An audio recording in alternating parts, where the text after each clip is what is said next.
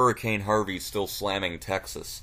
I'm Mike Naso from the Tropical Update page on YouTube with the latest on our still Hurricane Harvey, Category 1 now, and still gusting upwards of 90 miles per hour. It will be weakening to a tropical storm and then a depression, but the movement is a lot different than it was 24 hours ago. 24 hours ago it was moving at about 10 miles an hour, now it's moving north at 2. It's essentially stalling out over Texas, and as you can see, the 5-day track from the Hurricane Center only moves it by Thursday, maybe about 200 miles. That's bad news. Very bad news. Not just the risk that it could move offshore again, which if it did, it will not become a Category 4 hurricane again, but just the fact that it will continue to tap and fetch in that moisture from the Gulf of Mexico, which will create prolific flooding events and very heavy rainfall. Of course, right now the hurricane's at 28.9 north, 97.3 west. But again, as it weakens, it's going to sit and spin, and that's going to cause a lot of heavy rainfall. We've already had very high rain totals so far.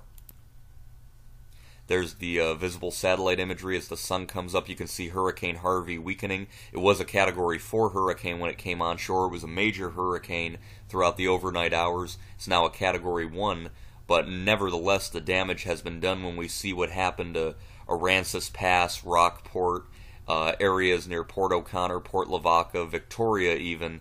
I hate to see the pictures. What we've seen so far is not very good at all. Now here's the Central Texas radar, and you can see Hurricane Harvey just sitting and spinning. The eye has dissipated, but still heavy rainfall. Houston, Beaumont, you guys are about to get in on the action, and that continued tropical fetch is going to create nasty weather for any recovery efforts that are going to take place along the coastline where this came ashore as a Category 4 hurricane. So sometimes these get in and out, and even though the devastation was done, you get sunny skies, so you could at least work with what Mother Nature dealt you. Not with this storm. It's going to continue to rain and be miserable over Texas for the next several days, which is going to be very bad news indeed. The only good news is that some of the models are beginning to show it eventually moving out, but again, this is 4 days out. So it's a long time to sit and spin, and the rainfall is going to be prolific. Some of the estimates from the National Hurricane Center, National Weather Service, 20 inches of rain on top of what's already fallen, maybe more in certain areas. It's just very, very bad news if you live in the area of Central Texas. Look at what we've seen so far north of Corpus. In the area where the eye came ashore, we're looking at rainfall totals 10-12 inches so far. And it's only going to get worse as Hurricane Harvey sits and spins. Regardless of the winds weakening, the rainfall will not. Remember last year in Louisiana in 2016, we had all that flooding? That wasn't even a storm with a name. So it does not take a strong storm to create rain. But this is kind of a double whammy. We have a weak storm that's going to sit and spin after coming ashore as a Category 4 monster hurricane. So kind of a double whammy from Harvey, a very, very nasty hurricane.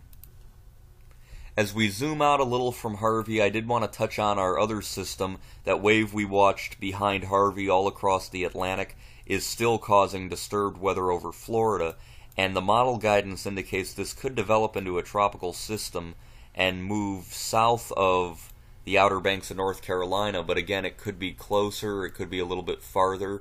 It won't be too strong, we don't think, but we'll keep an eye on it. You can see most of the model guidance keeps it south of the coastline. And as we look out towards Africa, we do have a couple of large blobs leaving Africa the next couple of days, and this could be a feature down the road that we have to watch. So hurricane season 2017, we're just getting towards the peak, which is September 10th. So as the hurricane season continues, we're going to keep a close eye on it. But nevertheless, right now the focus is on Harvey, sitting over Texas, weakening, but still a hurricane, and raining like mad. I'm Mike Naso from the Tropical Video Update page on YouTube. I'll talk to you guys next time.